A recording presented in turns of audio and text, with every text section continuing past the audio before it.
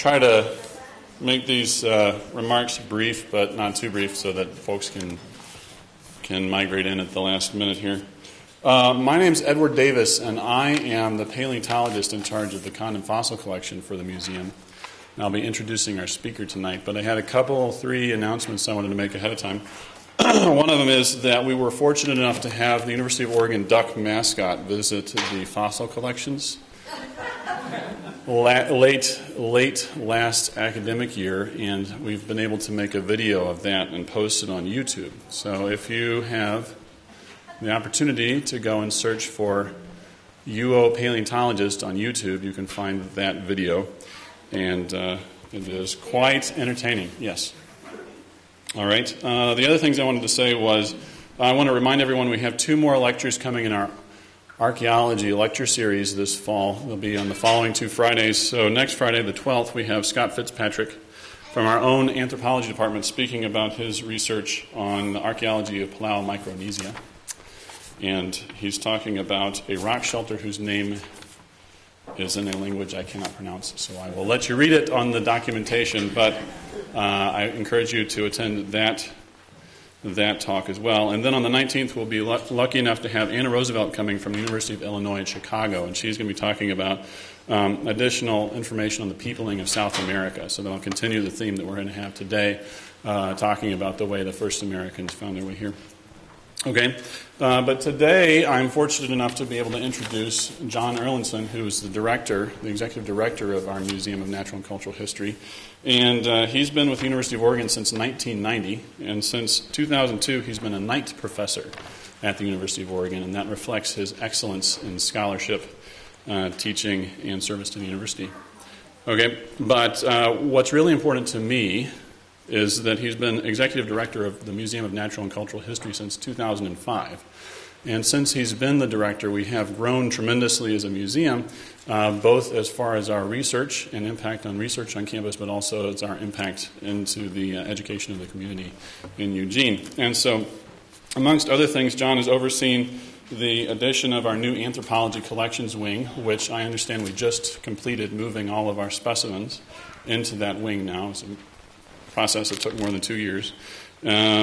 We have doubled the exhibit space under Jon's watch, and as part of that doubling of the exhibit space, we actually have a grant from the Institute of Museum and Library Sciences to prototype the final full exhibit. So right now in the museum we have a series of prototype exhibits, and we'd like everyone to take an opportunity to go and comment on those exhibits to let us know what works and what doesn't work, so that the final exhibit we have will be informed not only by the scientists and the educators at the museum, but also the people who make up our wonderful museum community. And lastly, and most importantly, for the future of the museum, Jon has overseen a vast growth in the endowment funds that we have, so that we're going to have the funds in place to continue to be excellent over the next century. Okay, and I really think that this success is possible because Jon is a scholar and a gentleman. Okay, I like to think that he's able to be such a wonderful director because he understands the scientific importance of the objects, the artifacts and the fossils, but also because he understands how important communicating our knowledge from those objects is to the public. And he's going to be doing an excellent job of that tonight. He told me not to pump this up too much, but I think I may have done it. Tonight he's going to be telling us about the enigmatic chipstone crescents. These are beautiful specimens in their own right, but they also have a lot to tell us about the peopling of the New World. And the work that he's going to be giving tonight is actually a preview of an extensive new research program, so I'm excited to see what he has to say. So let's please thank Jon Erlandson.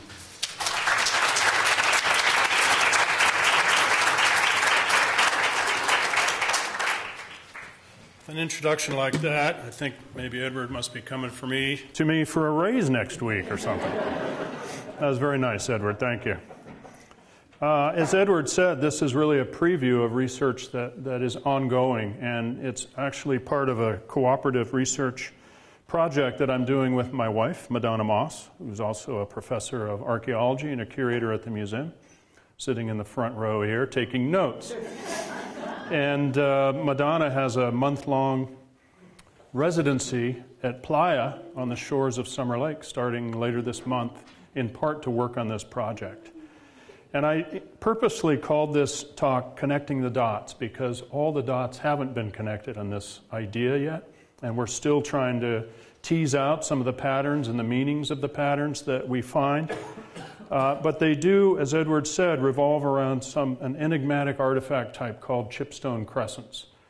And I think the first time I ever saw a chipstone crescent was 1995, perhaps, when one was found on a project that I was directing down along the Santa Barbara coast in California. But I didn't find one myself until sometime like 1996.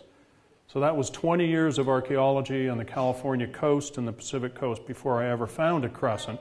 They're relatively rare artifacts, and I think if you polled most archaeologists who have worked in the far west, most of them would say that they've never found a crescent. So I've been very fortunate in recent years to find a lot of crescents, as you'll see, which has led me to think a lot about crescents and what their deeper meaning might be.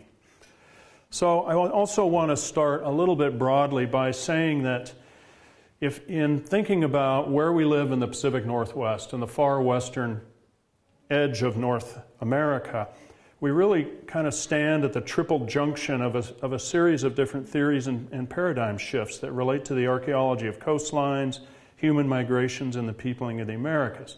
And some of these are, well, the three that I identified anyway, are a relatively new consensus view that people like us, anatomically modern humans, evolved relatively recently, somewhere around 200,000 plus or minus 50,000 years ago in Africa, and then relatively rapidly after about 75,000 years ago spread around the world, and in most cases replaced other hominin species, and then moved into a series of new areas like Australia, the Americas, the Pacific Islands that had never seen humans before. There also has been a shift in the last 20 years from a view that coastlines were really kind of marginal to human evolution, that they weren't really heavily settled or intensively used until very late in time, something like 10,000 years ago, to a new view that suggests that coastlines and seafaring and fishing actually played much more important roles in human evolution and migrations than previously thought. And then finally, and maybe most importantly for tonight, and here in Oregon and the Pacific Northwest, is the collapse of the Clovis First model and the transformation of the coastal migration theory from a marginal theory to a mainstream theory. And when I talk about this in various public venues, I usually tell people the story about when I was writing my dissertation in 1988, that one of my advisors actually implored me not to write about the coastal migration theory because he said it could ruin my career. And I did, but I did it very carefully, and I've actually written about it, I think, relatively carefully ever since. But during this period of the last 20 to 25 years, there really has been a paradigmatic shift to where recent polls among North American archaeologists suggest that more than 2/3 of them now think that the peopling of the New World probably initially started around the Pacific Rim and with the coastal migration. Now, some of this has been driven, these paradigm shifts have been driven by archaeological discoveries, but frankly, a lot of it has been driven by genetic discoveries and new work on human DNA from living peoples and ancient peoples, and a field of genomics that's telling us a tremendous amount about where humans evolved and how they migrated around the world. And one of the things that has come out from those genetic data is that, in fact, there appear to have been a series of coastal migrations that really weren't anticipated, and they mostly happened near the end of the Pleistocene, and it's difficult to find them archaeologically because sea level has risen something like 400 feet in the last 20 to 22,000 years. So most of the coastlines that these anatomically modern humans travel along have been submerged. This creates really pretty serious challenges for coastal archaeologists who want to look for earlier evidence of human occupation in coastal zones. Well, and then getting back to the peopling of the New World, this is about 10 years old, I think, maybe more than that, from Newsweek. This was after the Kennewick Man case really kind of exploded in controversy. And Newsweek covered the most recent stories about the peopling of the Americas, and then also has posed the question of, was Clovis first? And if there's anyone here that doesn't know what Clovis was, Clovis is marked by these large, distinctive lanceolate blades that have these large flutes. What did I do with that thing? There it is. These large, well, the battery seems to have gone out.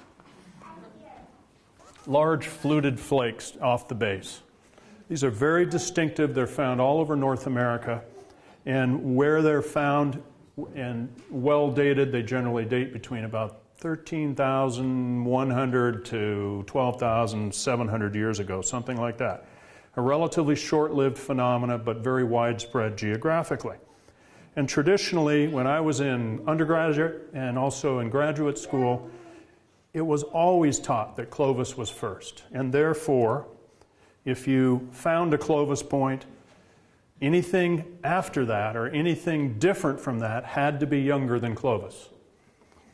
And here's the traditional view. I've shown this before here, I think, but here's the traditional view of a terrestrial migration of hunting peoples out of Northeast Asia, coming down through the fabled ice-free corridor, through the Yukon and Alberta, and into the center of the continent, and then only gradually spreading out, usually hunting large mammals, and gradually reaching coastlines, and then learning how to fish and live by the sea. This was the dominant theory for much of the 20th century. I think I have quacks in the ice.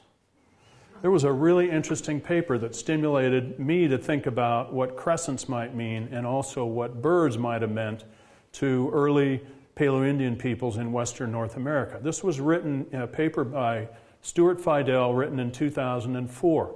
And he was doing it in response to sort of the beginning of the collapse of the Clovis theory, because one of the things that helped collapse it was that a site was found in South America, in Chile, the Monteverde site that's well dated to about 14,000 years ago, and yet geological evidence suggested that the ice-free corridor didn't open until around 13,000 or 13,500 years ago. Now this created a fundamental problem. How did people get to coastal Chile if that corridor through the interior wasn't open? Around the same time, there was new geological evidence that was suggesting that the coastline of the North Pacific deglaciated considerably earlier than that, and that basically the coastlines of the Northwest, Pacific Northwest, were essentially opened by about 15 to 16,000 years ago, some of them even earlier than that, which kind of shifted paradigmatic thinking. Now, Stuart has been an ardent defender of the Clovis first. He probably will be till the day he dies, the Clovis first model, and he's not a fan of the coastal migration theory. And so part of the argument that archaeologists have made against the ice-free corridor is not just that it wasn't open, but that it was a paraglacial environment that would have been basically sterile with very few resources, very difficult for people to travel through, and that wouldn't have been very attractive to early humans. So even after it opened, some people have argued that it might have been 500 or 1,000 years before people would have passed through it. Well, as part of his last-ditch defense of Clovis first, he came up with the quacks in the ice model. And he pointed out that upper Paleolithic peoples in Northeast Asia appear to have relied pretty heavily on birds and waterfowl. They have a number of carvings in ivory of ducks and geese. There are duck and geese bones and swan bones in some of their sites. And he argued that the Central Flyway, which today has millions of birds that migrate north and south through it, down through the Rockies and the east side of the Rockies, would have been really important to these people coming down the ice-free corridor. First of all, seeing a bunch of birds flying south down that corridor would have implied to those people that there was something livable beyond it, that it was worth pursuing. Follow the animals. And then he also argued that those animals themselves, rich in fat and protein, would have provided a wealth of resources to Paleoindians. So it was birds, basically, that were drawing people down the ice-free corridor. Well, I thought that was a pretty brilliant idea. It was very interesting. But the thing that Stuart forgot about was there's something called the Pacific Flyway. And for those of us who live here in the Pacific Northwest, have spent any time in the Central Valley of California, or southeastern Oregon, the Klamath country, there are 7 million ducks and geese that come down the coastal route today. And it's probably considerably smaller than it once was. So at the same time that he was pointing out how important the Central Flyway was, he managed to omit the fact that there was a very rich Pacific Flyway that might have also attracted coastal migrants. So we come back then to that question of which came first. Was it Clovis or was it something else? Stem point makers, perhaps. And here I just show you one of those absolutely typical diagrams that all archaeologists used to see in their classes as undergraduates and grad students that shows Clovis at the bottom. Everything above that has to be younger. And remember, a lot of those artifacts don't necessarily come from stratified datable contexts. Well, here in the Northwest, that bottom row down there is what we call western stem points. We have fluted points in Oregon as well, but they're much less abundant than they are in eastern and central North America. And there was an argument that actually unfolded for decades about whether or not these stem points were older than Clovis in the Northwest. Ellen Bryan and Ruth Gruen fought that battle for decades and basically lost in the mid to later 20th century. And the Clovis first people shouted them down and argued that, in fact, no, it was Clovis that was first, and all those stem points had to be younger, even if they're not dated. Well, so all the archaeologists, they find those western stem points, and they kind of sort them chronologically if they don't come from well-dated contexts, and they must be younger, so they're younger. But maybe they're not younger, and this is something that Dennis Jenkins and colleagues working at Paisley Caves, where Luther Cressman worked decades ago, doing very careful work over the last decade or so with the Northern Great Basin Field School from the Museum of Natural and Cultural History. One of the things that they've addressed is whether or not Clovis was first. What they found was, well, they've accumulated now about 200 radiocarbon dates in very finely stratified sequences, very high resolution record of both ecological changes, geographic changes, and also human cultural debris. And you've heard some of this story before by Dennis or others. Camel bones dated to 14,300 years ago. A human coprolite that's produced human DNA dated to 14,300 years ago. A horse bone, 13,130 years old, about the same age as Clovis. Twisted grass thread, 12,750, about the age of the end of Clovis. And yet here at Paisley Caves, as published in Science earlier this year, there is no Clovis technology. And what there is instead is stem points. Not very many of them, but 3 or 4 of them that now appear to be relatively well dated to Clovis age or slightly earlier. And so this has revived then this argument about whether Clovis was first. Charlotte Beck and George Jones a couple of years ago wrote a paper knowing something about Paisley, even though they weren't working there at the time, that suggested that in fact there were 2 great early technological traditions in North America. One was Clovis and one was the Western Stem peoples. They argued that the Western Stem peoples were descended from coastal migrants into the New World, people who moved from the coast up the river valleys into the Great Basin, and that Clovis was descended from Eastern North American peoples who moved west and then ended up intermingling with Western stem makers in the West. That too was a really interesting idea. It revived an idea that really hadn't been thought about or argued for several decades, and it too stimulated my thinking as well as I think the thinking of Dennis and Tom Connolly here, who's participated in some of the Paisley Cave analysis and publication. Well, long ago, Cressman also found one of these. He found a chipstone crescent at Paisley Caves. And because of the nature of the excavations, I don't think we can place that crescent particularly well in time. But these have been found all over the far west, and they've been found for well over 100 years. They show up in lots of old monographs like these 2 on the left, one from Lake Mojave, California. Here's another from Borax Lake up in northern California. And then on the right, just a sort of typical lunate chipstone crescent, a series of them that are kind of half-moon shaped or quarter-moon shaped, and then these other weird variants that are usually found more in California. These are very enigmatic artifacts and very distinctive artifacts. When you find them, you know you have something early, although we haven't always known just how early. They've typically been thought of as an early Holocene or maybe late Paleoindian marker in the western U.S. The first real synthesis about chipstone crescents was by Lewis Tadlock in 1966 in American Antiquity, and he defined three different types, these quarter-moon, half-moon crescents, and these little bit stranger butterfly crescents down here.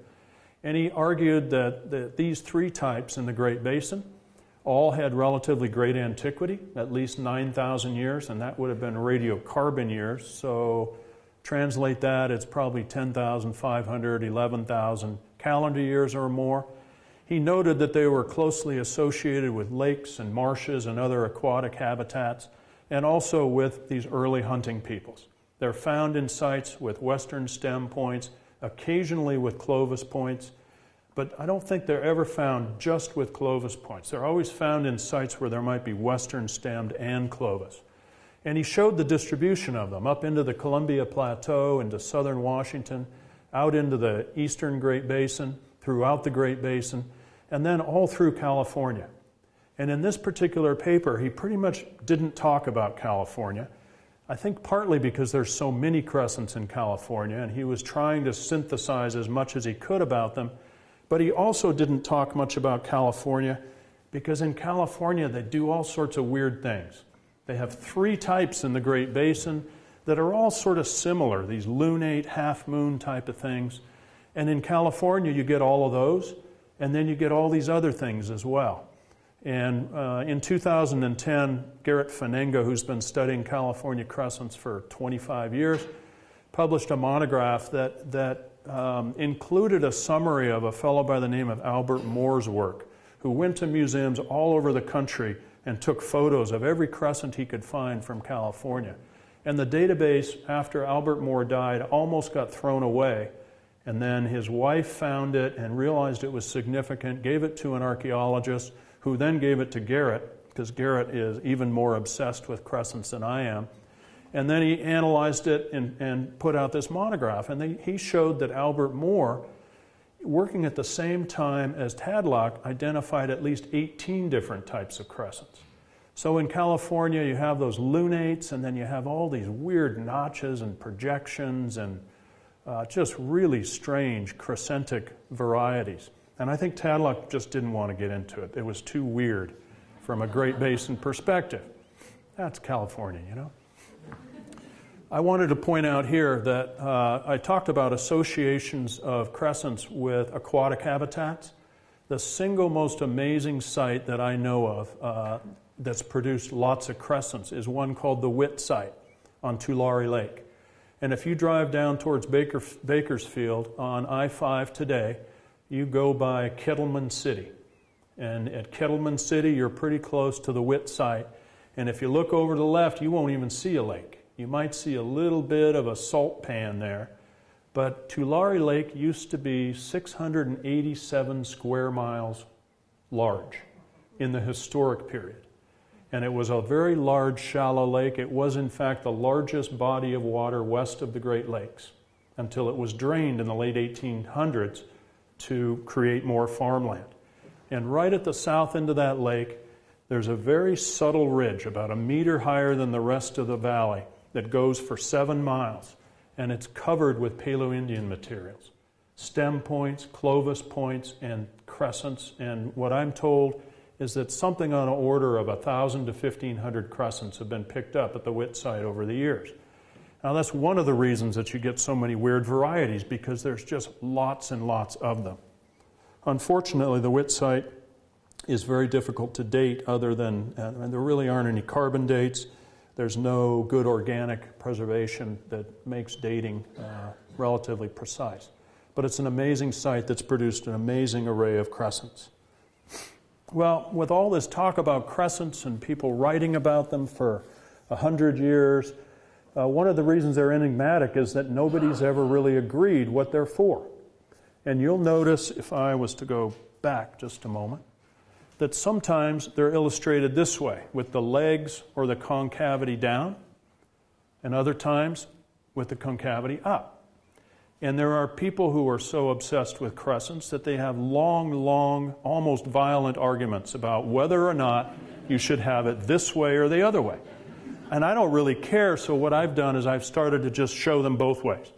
And then nobody can argue with me as they're reviewing my paper for publication. So that fact that nobody's even sure which way they're oriented is one of the reasons that nobody really can agree on what they are. Among the various things that they've been suggested to be are transverse projectile points, hafted like that on the upper left, animal effigies. There are bear-shaped crescents, and in fact the California State Prehistoric Artifact is called the Golden Bear. It's a crescent from Orange County. On San Miguel Island in the late 1800s, there was a doctor who found these ones on the lower right. Because he was a doctor, I suppose, he suggested that they were for surgery, which led one, I think, Great Basin archaeologist to suggest that there must have been a vast medical center very early in the eastern and western Great Basin. Others have suggested they're for harvesting plant foods, that they're scrapers, that they're little mini ulus like those Alaskan women's knives. That another proposed that they are for gutting rabbits. Specifically rabbits, which doesn't really work for me, as I'll show you. The thing that's always struck me and others, I think, is that when you find them in finished form, and this is the problem with analyzing stone artifacts, is they're not always in finished form. You get people making something and it breaks and it's only halfway done. Or they run into a problem with a big lump that they can't remove with flint knapping, and so they chuck it. Or they make it into something else, or they use it for some other tool purpose. But when they're finished like this, they're always bisymmetrical. Whether they're lunates or whether they're those weird notched ones, they're always bisymmetrical. They're flat and they're relatively thin. And they're oftentimes, if you look at them in cross-section like these middle views, a little bit thinner on the center than they are on the edges. And then finally, especially in the Great Basin, along the midline, here and up there, they're often intentionally ground. Those sharp edges are ground just the way many stem projectile points and Clovis projectile points are. And the probability is that that grinding is to facilitate hafting, so that when you wrap sinew around it or some other cordage around it, the sharp edge of the tool doesn't cut it. And so it allows you to haft an artifact without cutting through the lashing. That then tends to support the idea that they were hafted in one way or another, possibly as projectile points. Well, another thing that people just get in terrible arguments about, I've been confronted by Garrett Faninga at the Society for California Archaeology meetings 2 or 3 times, in which, I literally couldn't get away for an hour. I was trying to get on a bus one time, and I almost had to pick up my case and beat him away because I had to get to the airport. And he was telling me, they can't be projectile points. They can't be. They've got to be this, they've got to be that, but they can't be projectile points. Well, all I know is when you go to the literature, if you look at historic arrows and ethnographic arrows and modern arrows for hunting waterfowl and other birds, they often have these broad tips, and they're designed not to penetrate a bird, but to stun them, to break a wing, to break a neck, to disable them, to knock them down so you can retrieve them. And so here's a historical drawing from Saxton Pope's 1923 discussion of early arrow types and arrowhead types. And he shows a crescent bird point and then an Indian bird arrow. A lot of the ethnographic bird arrows are these ones with the cross sticks crossed like that. Very broad, blunt ends. And then we've got this medieval one on the upper right and these modern ones down here in the center and the lower right that show that, at least in many cases, people who are hunting birds with arrows are, trying to find some way to have a broader impact.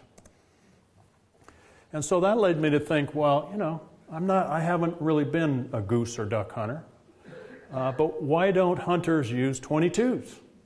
I got on the web and I started looking up goose hunting and duck hunting, You don't find any pictures of anybody using a .22 or a small bullet. They're all shooting shotguns, of course. Why do people shoot at waterfowl with shotguns? Because they're more effective. And probably when they didn't, they decided they wanted to bring home a few more birds for the work, early mornings in cold marshes, and so they took to using shotguns because it's a much more efficient way to knock down birds, especially in flight. And I think that's what crescents are. I think they're transverse projectile points first and foremost. I think oftentimes artifacts have multiple lives, and so some of them may have been picked up by later peoples and worked into animal effigies or reused for other purposes.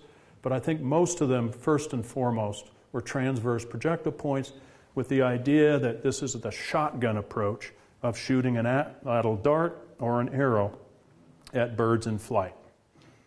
And this also just happens to show how productive bird hunting can be, especially waterfowl. 1,029 geese in one day, I believe that is. Okay, well, I've made my argument, and I might not change it, at least not lately, or not right away. But what does that have to do with the peopling of the New World? Well, you know, we go back then to the coastal migration theory, something that my colleagues and I, a corollary that we called the Kelp Highway hypothesis that I've talked about multiple times in Eugene and won't go into a lot here. But again, you know, it's the view that basically Upper Paleolithic peoples in Japan, the Kurils, northeastern Asia may have moved into Beringia and then ultimately followed the coastlines down into the Pacific Northwest, California, and all the way down to coastal Chile.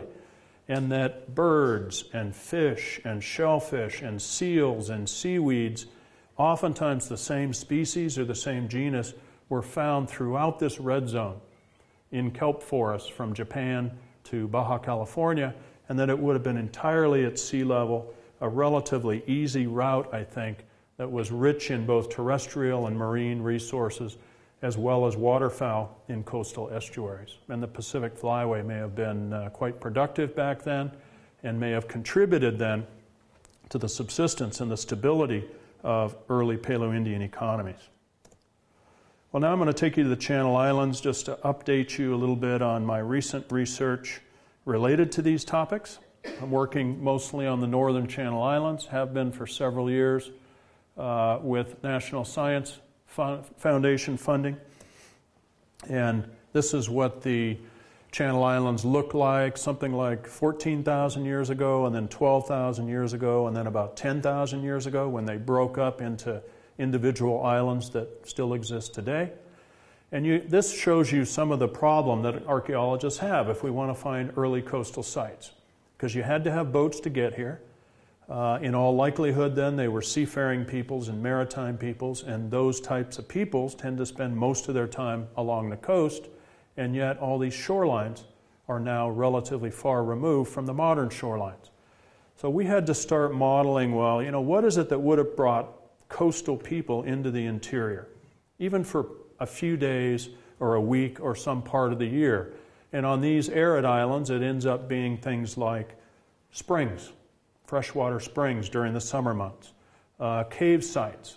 It's really windy out on western Santa Rosa and on San Miguel and Santa Rosa today. So getting out of the wind is significant. Finding a cave where you can get out of a storm or the wind is very attractive. We're also looking at toolstone sources. We know these people used cherts to make a lot of their early tools. So where might they have been drawn into the interior away from the coast to gather cherts and then make tools? And then finally, lately we've been working on a series of sites that are up on high bluffs that provide very strategic views of the paleo shoreline and the paleo landscape that would have existed back then. And all of those areas are producing large numbers of early sites. I started working at Daisy Cave in the 1990s, and I guess I haven't quite finished even yet, although I largely finished around 1998. There's still a few things we're trying to tie together, but Daisy Cave was occupied from earliest occupation about 11,600 years ago up through about 8,600 years ago. And this is the first crescent that I ever found. After we'd finished our excavations, I still monitor this site for coastal erosion and concern about looting and things like that. And eroding out of the sea cliff one day, I pulled this little lunate crescent that appears to be between 10,000 and 8,600 years old. And then, after that, we started finding these sites. These are only about 1.5 kilometers from Daisy Cave, and it's a raised marine terrace, a raised beach that's relatively old, but it has lots of cobbles of 2 different types of chert. And Paleoindian peoples were coming up to these localities to collect those cobbles. So there are quarry and workshop sites that have small little loci where people camped. And so they have small shell middens, and we've been able to date 5 of those shell middens so far, and they date between about 12,200 and about 11,400 years ago. And they've just produced hundreds and hundreds of stone tools, mostly bifaces, but lots of these kind of projectile points. And you can see stem points on the right, stemmed and barbed, what we call Channel Island barb points. And then on the left, we call those amole points, Channel Island amole points, which amole is the Chumash word for ancient or old. And then in the middle, you can see 3 or 4, 5 crescents, different varieties. And these all appear to date between, as I said, 12,200 and mostly 11,700 years ago. And we've found dozens of crescents here. Well, these Channel Island barb points, again, I've talked about these before, but these are very significant because they're just incredibly well made. These are incredibly talented flint knappers who are making these very delicately barbed and stemmed and needle-shaped tips. And we always thought these were found in museum collections only for years, and we always thought they were 2,000 years or less, and that they were arrow points made by very recent peoples. Now that we're starting to find all these early sites, we're finding these in stratified archaeological contexts where they're clearly as much as 12,000 years old, and then persist until about 8,000 years ago. So here's some of these, maybe the 2 most beautiful examples, one crescent and one amole point here from the Channel Islands. Ultra thin and just incredible artistic talent. And then in the course of all these surveys that we've done on San Miguel, and now we're extending that work to Santa Rosa, on San Miguel alone we now have 50 or maybe 60 sites that date to this time period that have produced these crescents and stem points. And that really is remarkable when you consider that all we have is the upland portion of the landscape, that the shorelines are submerged, and that there must have been many, many more sites associated with these early people. And also that every single trip we take out there, we find 2, 3, 4 more early sites. So this suggested to me what I wouldn't have believed 20 years ago, and that's that not only were there people on the islands relatively early, which I knew, but it looks like they were there year-round, maybe as early as 12,000 years ago, and maybe even more, and that there were a lot more people on this landscape than we thought. And for me, that kind of implies that if there were more people 10,000 to 12,000 years ago, then they probably have a deeper demographic history that we still haven't understood yet. We haven't found the earliest sites. Well, some of the most remarkable sites that we have found, I have Arlington Springs on there, which is famous for producing 3 bones of somebody named Arlington Man. Was then switched to Arlington Woman, and then back to Arlington Man again, dated to about 13,000 years ago, which is Clovis age. And the problem was that there were never any diagnostic artifacts found with the Arlington bones. And so I always, for decades, Arlington Man was found in 1959 and redated in the late 1990s. We've always known Arlington Man was old, 10,000 plus years old. And I always kind of assumed that he probably was a Clovis person, because there are Clovis points, a few have been found along the adjacent coast of California, including the Santa Barbara area, which is right across the channel. And I thought if we worked long enough and hard enough on these islands that we'd eventually find some Clovis points, but we haven't. We haven't found a single one. What we find is hundreds of stem points, scores of crescents, and no sign of Clovis technology at all. Near Arlington Springs, in just the last few years, we found two sites that are very important, SRI 512 and SRI 26. They're both deeply buried and well stratified, well preserved, and very well dated. This particular one is 2.5 meters down, buried at 6 soils below the surface. And here we have, so far, 2 post holes, maybe a third post hole, and a well-defined pit that suggests that we may actually have a structure or a house at this site. It appears to have been a winter occupation, and it's produced scores of these Channel Island barb points, more than 20 crescents, and just thousands and thousands of bird bones. And most of them are large migratory waterfowl from the Pacific Flyway. These are Canada geese, Aleutian snow goose, white-fronted geese, and they come down from Beringia in the Arctic in the winter, and probably were wintering on the California Channel Islands. And I suspect when humans first got there, because there were no large predators, no terrestrial predators on these islands, that there may literally have just been millions and millions of geese and ducks. They're still on the islands, but there aren't very many of them anymore. Partly because humans came out, partly because they brought dogs, partly because they appear to have introduced the island fox, and all of those introductions of predatory animals, including humans themselves, have interfered with the waterfowl and the breeding and nesting birds on the island. So if you think again about those crescents, and here I've shown a hafted version of one, and a Canada goose, and an amole point, probably used the amole point on the right for hunting sea otters or seals or something like that. But I do think that these transverse points are most likely for bird hunting. I mean, the associations are very clear. Lots of crescents, thousands of bird bones. And then you can see, when you spook the birds and you think about that shotgun approach with the transverse points, that's what you want to be shooting at birds like that. You have a much higher probability of bringing something down than just shooting a little pointed bird point through the middle of that flock. So then we take the story back to the larger Pacific Flyway. This red ellipse here shows the approximate distribution of crescents in the far west. You can see the central flyway that Stuart Fidel wrote about off to the edge. And then we have the Mississippi Flyway and the Atlantic Flyway represented there in yellow and purple. All of these are very large and very rich today. But the other thing that we know about western North America at the end of the Pleistocene was that it actually was much wetter than it is today. And when you read the literature about the number of ducks and geese that are found in western North America and their population fluctuations historically, there's a very clear correlation between large droughts and the drying of lakes and marshes and a reduction in the number of waterfowl. It can be quite substantial very quickly.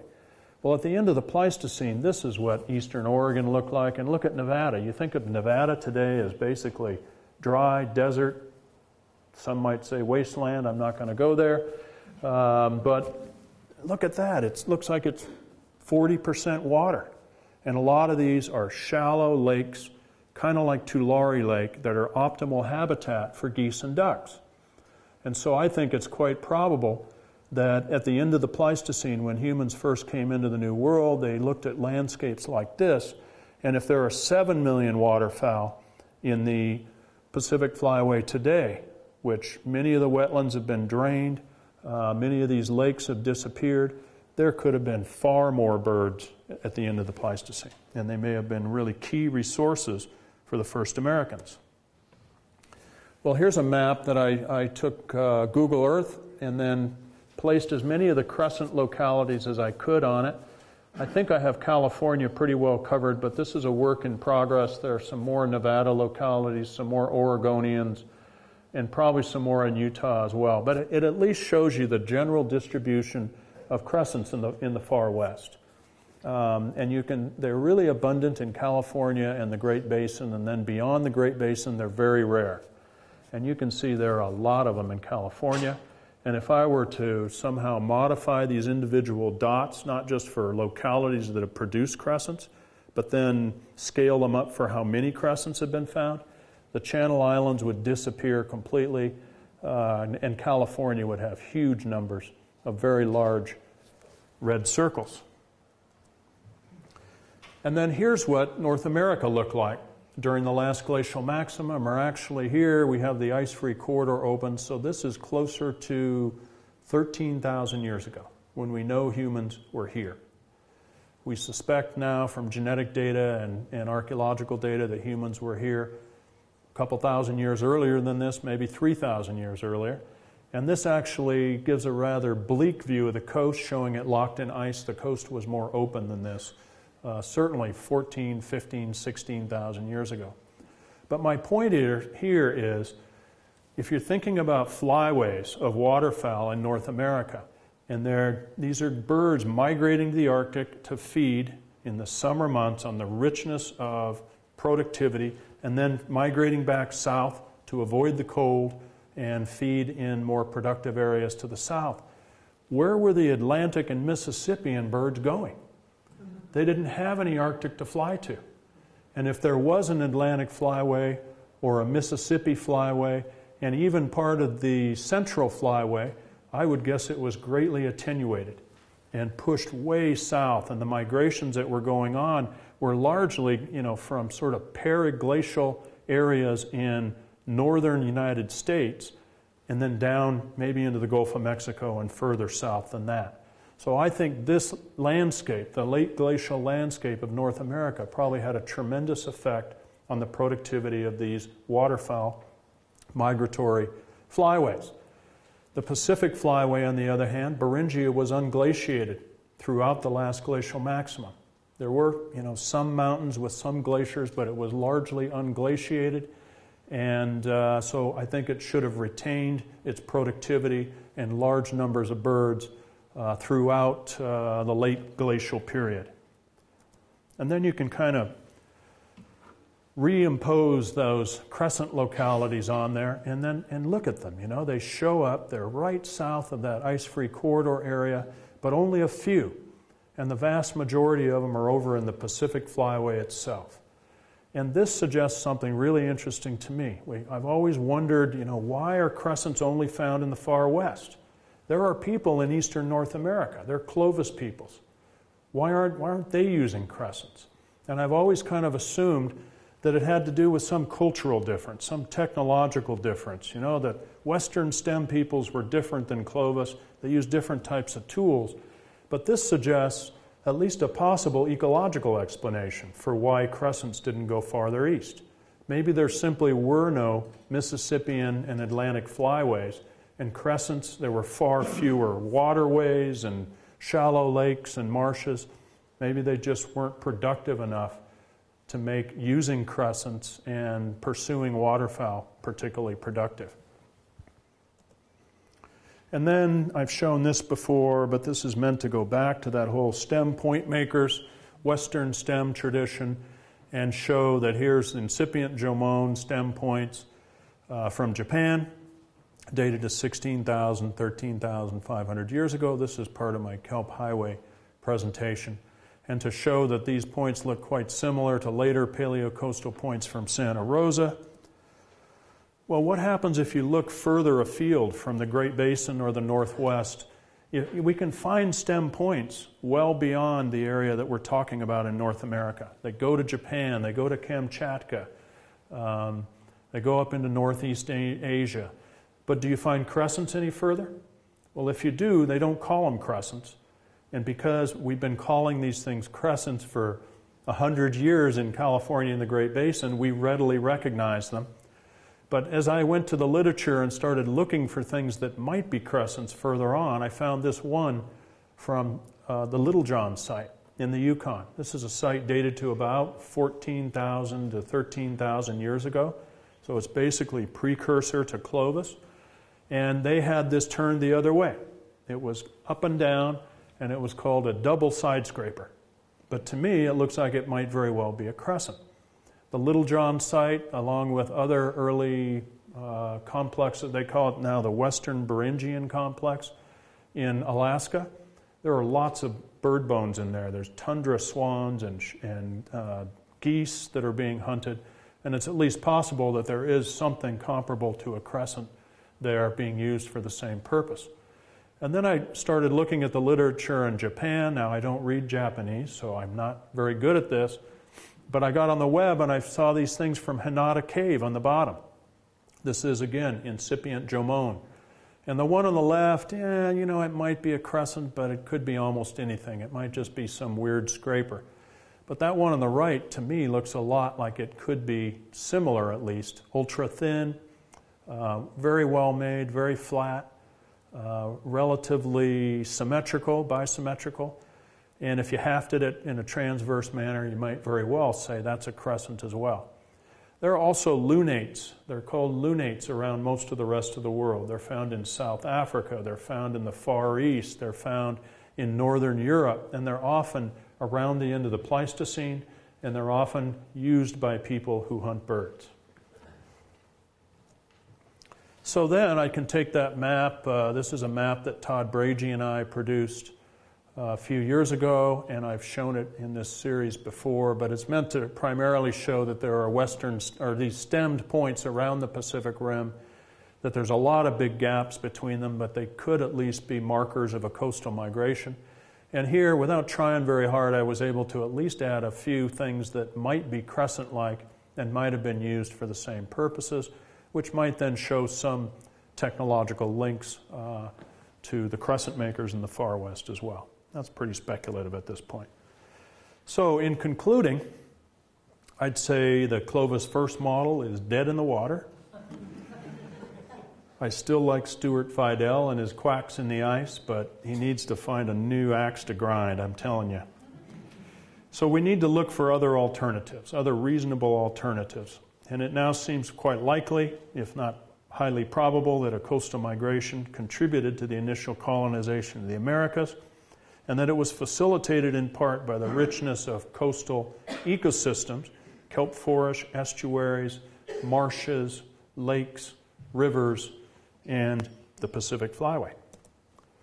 Early stem point traditions, including the crescents, along with the stem points in both Oregon, the Channel Islands, and throughout the far west, may very well mark technological trail, cookie crumbs in a sort of way, of a Pacific Rim migration from Northeast Asia into the Americas, probably beginning around 16,000 years ago. These early coastal peoples, I suspect, if they did come down the coast, they didn't just haul ass to San Diego. They often came to rich estuaries like the mouth of the Columbia, the Nass, the Stikine, the Klamath River, where there were probably, in some cases, especially further south, very rich salmon fisheries, and many of them probably turned left and took detours into the interior and sort of adapted from the coast to estuaries, to river systems, to lakes and marshes in the Great Basin. These were natural corridors for fishing peoples to follow into the Pacific Northwest and the Great Basin.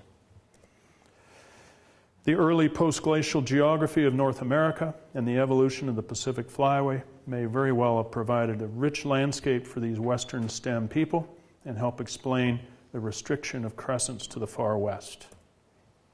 And finally, the U of O and the Museum of Natural and Cultural History, archaeologists are playing a central role in these scientific discoveries relating to the peopling of the Americas. 4 science papers in 4 years. There aren't very many museums in the U.S. that can say that. So go Ducks. All right, thank you.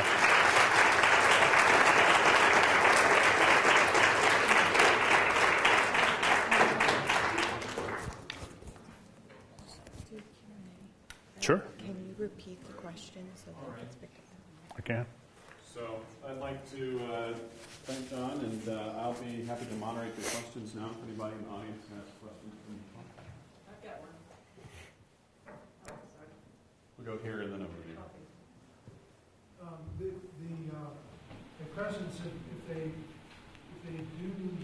were arrowheads, I think it might be important to consider what they would do in flight. If the arrows were flexed, I think that's the right word, then they would spin, and it would carve out a cylinder through the air that would be in diameter the outside of the crescent. So it would be sort of like the shotgun blast that you were comparing it to. So I think your argument might be strengthened if you would point that out. And then the question, has anybody actually made one of these, or I think that the old ones would be too valuable to use in an actual experiment, but there are nappers that could probably produce something that looked like this, put it on an arrow, and shoot it. I think you would find that if it was not symmetrical, it wouldn't fly well. You would not know where it was going to go. Yeah, well, I agree with you completely, and I didn't mention it tonight, but I will now, because you're a good question. When we published this paper in Science a year and a half ago that showed all these crescents from the Channel Islands and showed that they were 12,000 years old, there was a lot of media attention that went with it. I got emails from flint knappers and replicators. And there's this one group, and their leader wrote to me and said, "We don't believe those will fly." And I said, "Well, try it." And they tried it, and they got back to me and said, "Amazing. They fly really well." And then I had an old friend from Santa Barbara who fools around with these kind of things, and he sent me a video clip. And he had actually hafted it with the concavity out towards the end. But he had a guy with a video camera, and he took an atlatl and flung the dart at that guy. He must have been a brave guy or had a suit of armor on or something. But in slow motion, that dart was going like that. It was spinning as it hit the ground right in front of the guy's feet.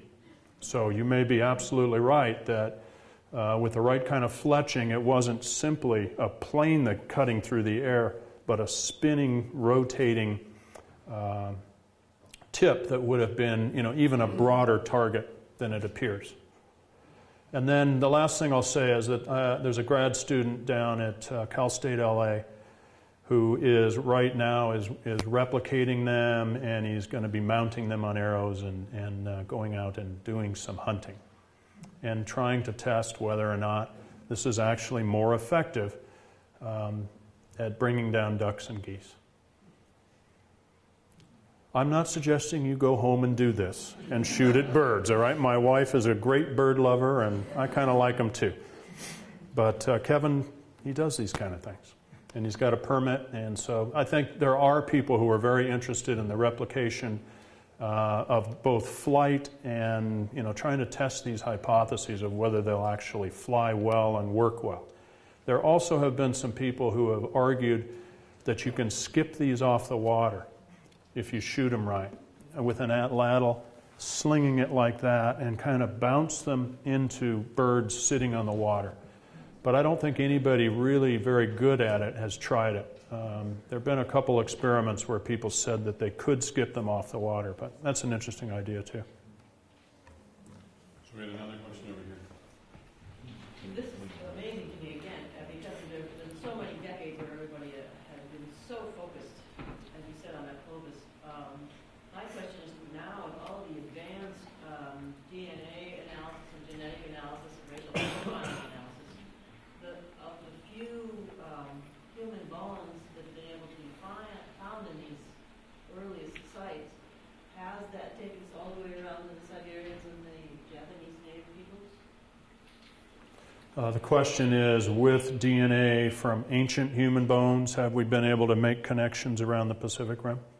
Well, the first thing to know is that it's quite difficult to do that analysis because many tribal members and Native American people don't want their ancestors' bones ground up, and we try to be very sensitive to their concerns. But there have been a few cases where archaeologists and the tribes have worked cooperatively. Kennewick Man was a big controversy, lots of lawsuits and conflict. But about the same time, there was human remains found up in southeast Alaska that dated to about the same time period, over 9,000 years old at On Your Knees Cave. And the Tlingit people up there worked with the archaeologists. They did extract DNA, and they did a study of it and published a paper a few years ago that suggested that it was very similar to people elsewhere along the Pacific coast, including some Chumash people, living Chumash people in Southern California. And also it made some link to Northeast Asia or China. Illinois Hopewell. And Illinois Hopewell, yeah. Illinois? Wow.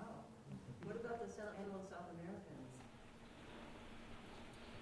Americans? Connections to some groups in Ecuador.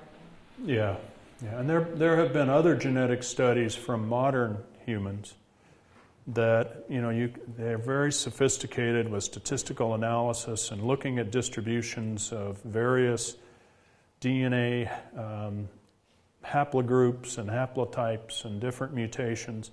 And so there are a series of papers that have been published in recent years that have suggested that there does appear to be an early series of connecting the dots of a lot of coastal peoples, and that they're more closely related, and that those relationships go all the way from North America into South America. And then that many of the people in North America, through broader North America, have a wider range of diversity in their DNA, which has suggested to some genetic people that there was an early migration down the coast, and then maybe another wave of people moving into North America. And so it's quite possible that there was both migrations down the coast and through the ice-free corridor. And which one was first? We don't know yet. Other questions? Yeah, I have a couple of questions. I was curious what the status of the Kennewick man is at this point. The last I read, there was, as a matter of law, it was considered to be an Indian remain or an irrefutable presumption that it was Indian just based on its age, and therefore there was an assignment of the relic to Indians and other people couldn't touch it. Is that changed? Has it been analyzed?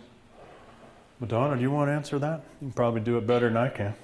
Well, it's a complicated story, but my understanding at this point is that the judge that made the ruling, I want to say 2004, maybe it was 2003, suggested that it was not Native American. It wasn't necessarily related to Native people in North America. And to my knowledge, the bones are still at the University of Washington Birth Museum, and they have been made available to a variety of different scientists for study. And I think it's Doug Owsley who is coming out with a new book on his study of Kennewick Man, amongst other names, very shortly. I haven't seen the book, but I've heard it announced. So there should be some additional information available very soon. Tom, can you add any information to that? Anybody else? There might be other people who Andrew, can you? Well, I'd say one other thing related to that, and that's a number of years ago we worked with the Chumash people to excavate an early burial that was eroding out, and it wasn't eroding out because of natural erosion, but because of overgrazing on the islands. And it was a cooperative project, and we weren't able to get DNA out of those remains. They still haven't been published, and it's not really public knowledge, but there's just something really strange going on when this individual was about 9,500 years old, and the federal government feels that it can't argue that this was a Native American because the judge, was it the Bolt decision? No, what was the decision? Kennewick? Gelder. Basically argued this is not a Native American. And yet, in this case, this is at least 5,000 years after we know humans came into the New World. How can they not be Native American? They've been living in the Americas for 5,000 years. For me, it's a legal technicality that defies all logic. Yes? But what it does demonstrate is that this particular judge did not believe archaeological research results. That's what it demonstrates, and that's the most, I think, discouraging part of the decision, is that they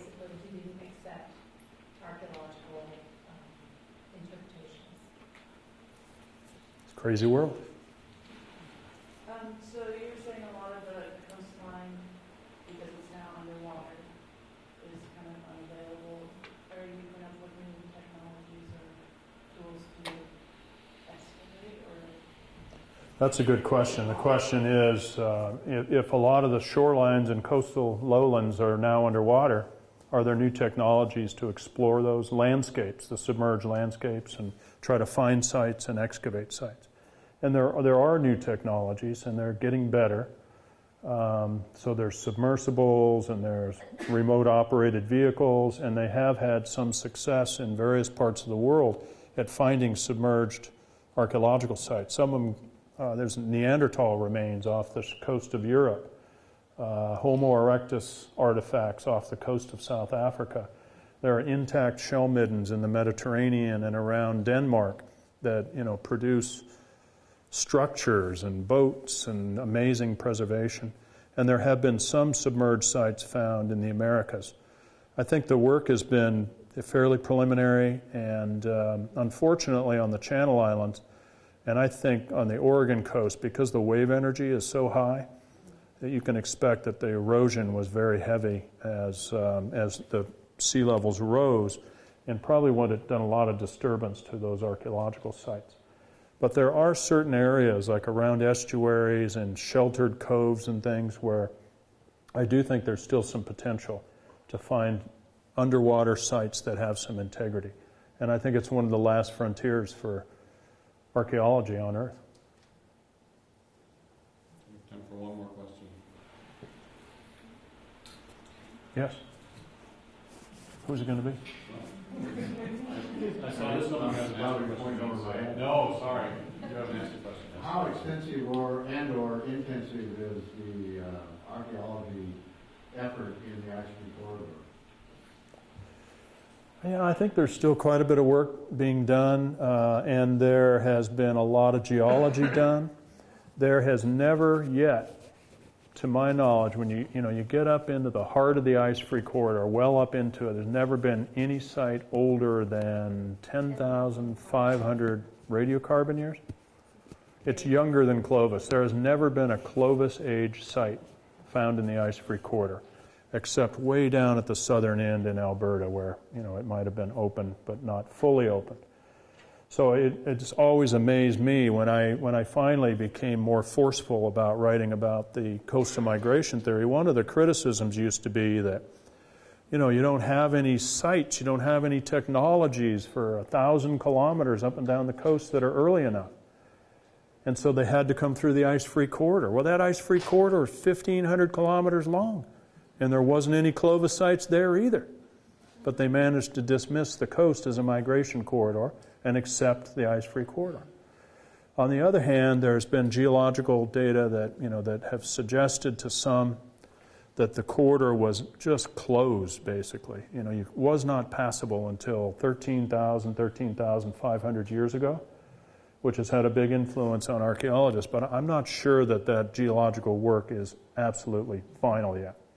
I think it's quite possible that with additional work we'll find that the corridor might have been open 1,000 years earlier than that. And then it could, at least theoretically, account for Monteverde or maybe even Paisley Caves.